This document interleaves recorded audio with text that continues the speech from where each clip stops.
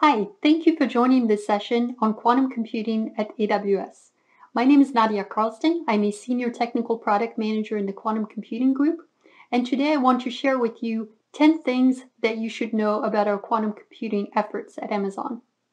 Some of you may have already started with our quantum computing service, or maybe you know that Amazon is doing something in this space and you're looking to learn more. Either way, you'll learn a couple new things in this session. So let's get started. Almost exactly a year ago today, Amazon announced that we were getting into quantum computing. One of the things that we announced in 2019 was a cloud-based quantum computing service called Amazon Braket, which at the time was only available to select preview customers. But in August, Amazon Braket became generally available, meaning anyone can access it and use it. And the great thing about that is that means we've been interacting with a larger set of customers, getting feedback and talking to them about how Amazon Braket is really helping them to innovate. So I'm going to share some of these learnings with you and what that means for our service and for our vision for quantum. 2020 has been a very busy year for us. We've added several new products just in the last few months. So I'm going to point those out as I go. And I'll also share a couple of exciting announcements with you today. The very first thing that you should know is that we're investing in the long term when it comes to quantum computing. That's important because for quantum computing, timescales are still very long. There are still a lot of unknowns. On the one hand, we know there's a lot of potential for quantum computing, that it could be key to really transforming many applications, many industries. But it's not going to happen tomorrow. This is still a very early field. This means that there's still a lot of research that needs to be done and a lot of innovation that will be required. This is why we started the AWS Center for Quantum Computing. This makes it possible to bring together researchers from Amazon along with academic institutions so that they can collaborate and advance the field. The goal of the center is to really push the boundaries, especially focusing on areas of research that will be foundational for quantum computing, like developing more powerful algorithms and models for error correction. The partnership with Caltech was announced late last year, and a big milestone happened in August. That's when we broke ground on the building and started construction. Another big milestone is this brand new paper, just hot off the press from our Center for Quantum Computing, and it will be posted on arXiv as it's submitted for publication.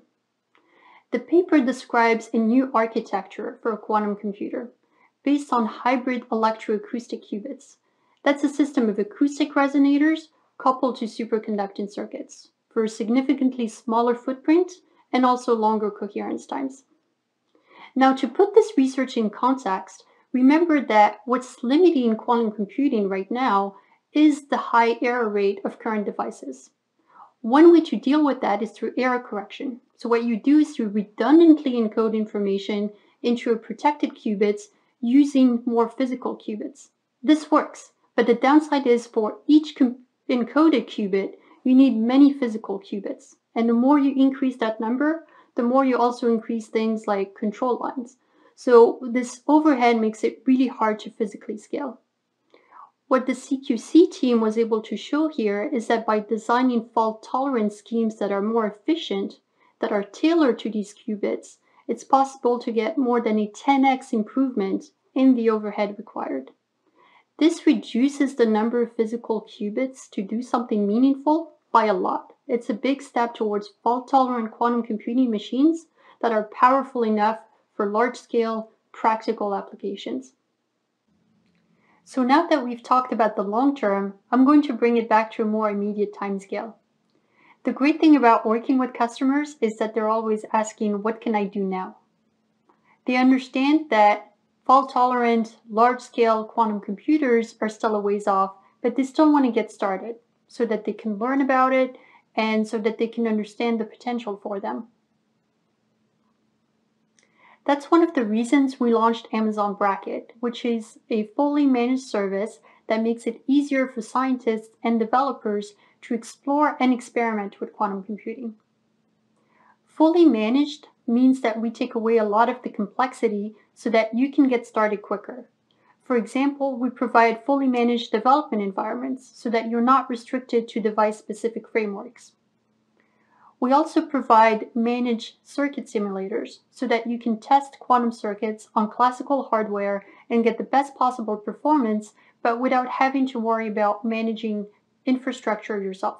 I'll talk more about this.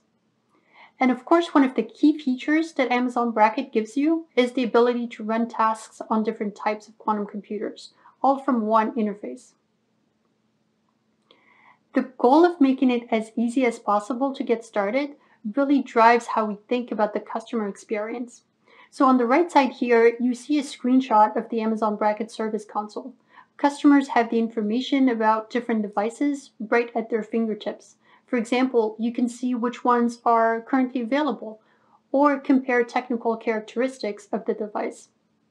On the left, we have an example of a managed notebook on Amazon Braket.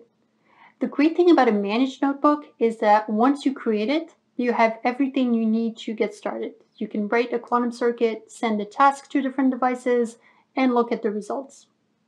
We also have several example notebooks and tutorials, so you can learn how to run very simple circuits or more advanced functionality. We frequently add new ones to GitHub. We just added one showing how to allocate qubits on a device, just as an example. There aren't many quantum computers in the world, so it's really important to lower the barrier for customers. And customers also want to experiment with different quantum computing technologies. With Braket, you have multiple quantum devices that are available right at your fingertips. And you can switch between them very easily with just one line of code. Through Braket, you access not just different quantum devices, but different types of quantum computers altogether. In order to do this, we have partnered with several quantum hardware providers. We are currently working with D-Wave, IonQ, and Rigetti to make it possible for you to access their quantum computers through Amazon Braket. Customers have access to quantum annealers from D-Wave, a trapped ion quantum computer from IonQ that has 11 fully connected qubits, and a quantum processor from Rigetti that is based on 32 superconducting qubits. And as a customer, that gives you the opportunity to compare different types of quantum computers and make decisions based on what works best for your application. Not all devices are going to be suited to the same problem. They each have different characteristics and different benefits. So it's really pretty powerful to be able to learn about and try the different options. And the selection keeps growing. We've already added a new device since GA. D-Wave launched the Advantage system at the end of September, and we made it available on Braket the same day. This device is really impressive for quantum annealing. Customers have access to 5,000 qubits. It's very useful for solving optimization and sampling problems. I'm also looking forward to adding more devices in the future. Some of our current providers have already announced new generations of chips. For example, we'll add IonQ's 32 qubit device once it's available. And we're also working with additional providers to continue to expand the selection that is available on Braket. At AWS, we generally believe that the cloud is a powerful way to bring innovation to customers. And we're taking the same approach to bring quantum computers into the hands of users. We're applying the benefits of the cloud model to quantum computing. When most people think of the cloud, they usually think about two things: on-demand resources and pay-as-you-go pricing. And that's exactly what we're making possible here. Having quantum computers as resources that you can access on demand is a really powerful thing. It means you're able to get started with no commitment. You don't have to negotiate agreements with different providers. You don't have to make reservations in advance. You don't even have to limit yourself to one type of quantum computer. You just log in, decide what device you want to work with, and get started. And with pay-as-you-go pricing, you can decide how much you want to spend on quantum computing. And you can adjust that as needed because you only pay for what you use. All devices on Braket have transparent pricing, and our pricing model also makes it very easy for you to plan based on your budget. Number 5 is security. And if you know anything about AWS, you know that security is a top priority. We just talked about enabling customers to get the full benefits of working on the cloud. That includes having the same level of monitoring, security, and data protection that AWS customers are used to. Practically speaking, we've done that by making sure that Amazon Braket is fully integrated with the full range of AWS capabilities. The way we look at it, quantum machines themselves may be at an early stage, but customers should be able to access them in a reliable way and through an interface that you can trust. You shouldn't have to trade off security just because you want to experiment with new technologies. So Amazon Braket customers are able to take advantage of AWS services like identity and access management to manage permissions, Amazon CloudWatch for monitoring and notifications, and KMS, our key management service, for additional data protection. We're constantly raising the bar on security, and a few weeks ago we added support for AWS Private Link, which is a service that provides private connectivity between VPCs and AWS services. That means that if you use it, you can access Amazon Braket while keeping your network traffic within the AWS network. You don't need to use public IPs. Our customers really like this feature because it allows them to keep the same security experience consistent with the other AWS services. When using Amazon Braket, you have the choice of running quantum tasks on either quantum processors or quantum circuit simulators. For example, you could use simulators to debug quantum circuits quickly or to optimize your circuit. We make it so that we provide powerful simulators, but we do the heavy lifting on setting up the infrastructure for you. With Braket, you have multiple ways to go about doing simulation, depending on what you're trying to do. The local simulator allows you to do basic simulations directly in your local environment or in a notebook. This is super useful for doing quick validation of circuit designs. But if you need more performance, you also have access to managed simulators, meaning that Braket automatically figures out the resources that you need for your simulation. You don't have to set up scientific software or hardware infrastructure yourself. So it makes it super simple for you to get started and get the best performance. SV1 is our state vector simulator. You can use it to run large circuits. And the great thing about it is that it provides predictable execution and high performance for circuits with up to 34 qubits. I'm also happy to announce that we just launched a brand new simulator. This is also fully managed, so you get the same benefits I just mentioned, but this one is based on tensor network algorithms, hence its name TN1. This simulator can support up to 50 qubits. So how does it do it? Most circuits that customers are interested in have some structure. The structure can come from the physical layout of a device or represent structure of the problem itself. TN1 takes advantage of this to find a better way to do the simulation by encoding the quantum circuit into a graph representation. You can think about it as the nodes of the graph are the qubits or gates, and the edges of the graph are the connection between the gates. That makes it possible for TN1 to process large and complex circuit. So generally speaking, if your circuit has structure, you should use TN1. You can see here, for example, to simulate a quantum Fourier transform, the runtime is drastically reduced with TN1, especially beyond 30 qubits. Most customers need the combination of classical computing resources with quantum computers. This is really a requirement because we are still in the era of NISQ devices, these noisy, imperfect qubits. Hybrid algorithms are a way to address these challenges of NISQ devices and still be able to do useful computation in spite of the limitations. In a hybrid algorithm, the quantum computer is used as a coprocessor for a classical computer to speed things up and make circuit executions much shorter. So it works like this. You start with a quantum circuit and make an initial estimate for the parameters that define it. The QPU then executes the circuit and computes an objective function. This is then fed into an optimization routine so that the classical backend optimizes the parameter. You then go back to the QPU again, and this time you run with the new parameters. And you do this several times with many loops going back and forth. And as you keep varying the parameters, you get closer to the optimal solution. Now, this is very similar to how you would train a machine learning model by making adjustments and by making several iterations. Penny Lane is an open source software library that really pioneered this concept of taking advantage of machine learning techniques and applying them for quantum computing. The idea with Penny Lane is you can train quantum circuits the same way you would train a neural network. That's why it's great to be able to announce that Amazon Braket now supports Penny Lane. You can access Penny Lane pre-installed on Braket notebooks or install the Amazon Braket Penny Lane plugin.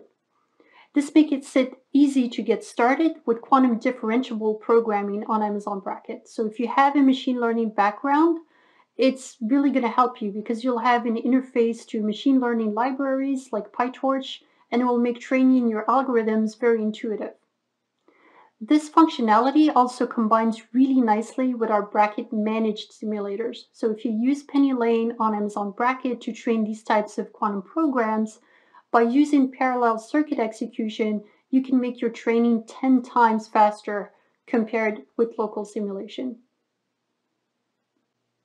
With Amazon Braket, we give customers all the tools they need to explore quantum computing on their own. But if you want to work more closely with us, or if you have specific applications you want to dig deeper into, we also have a professional services program called the Amazon Quantum Solutions Lab. The Quantum Solutions Lab lets you have deeper, longer-term engagements and work directly with experts from Amazon, but also partner companies. This includes experts in quantum computing, obviously, but also machine learning and HPC. The team works backwards from the customer's problem, so the solutions don't have to focus only on quantum computing. You could also take advantage of their expertise with classical resources, or you could look at things like quantum-inspired approaches. Some of the ways that you can work with the QSL includes understanding the impact of quantum computing on your business, or identifying some use cases relevant to your industry, or developing a proof of concept to get a jump start on quantum computing. Not all our customers are quantum researchers or physicists. A very important set of customers for us is developers who are building applications that sit on top of or make use of Amazon Braket. We've been very deliberate about enabling these developers to get in on quantum computing and giving them the right tools so that they don't have to learn everything about the quantum hardware or the infrastructure in order to do something useful with it.